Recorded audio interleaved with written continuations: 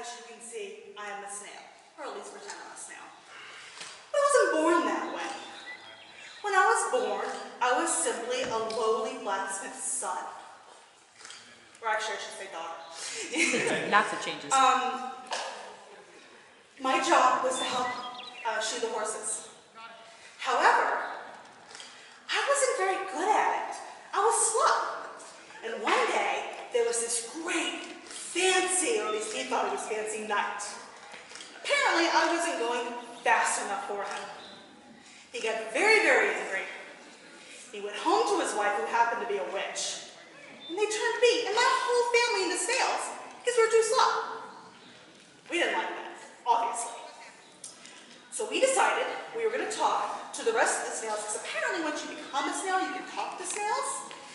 And we were going to declare war on the knights. We thought it was going to be wonderful. Apparently snails can't fight. We've got the shells and all, but see, the French people gave the English knights these horrible little forks, and they were able to pick us up and like just dig us out, and they ate my whole family. Oh no. So I'm the last snail, and unfortunately I'm still trying to kill these knights, but it just doesn't work.